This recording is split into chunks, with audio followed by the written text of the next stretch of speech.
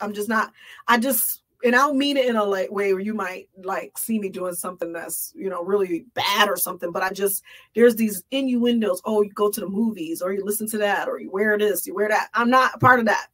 I wear what I want to wear. I go to places I want to go to. I don't believe it. My grandmother's like, you can't go to the movies. You can't listen to secular music. You can't sing secular music. I'm not that girl.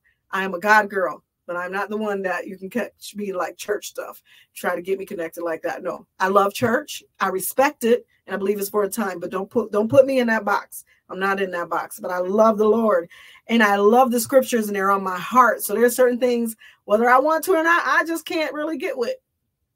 Unfortunately, I'll be mad at God. Like, come on. Why are you messing with me? My spirit just, man, so annoying. God's not annoying, but you know what I mean. You know how you grew up a certain way.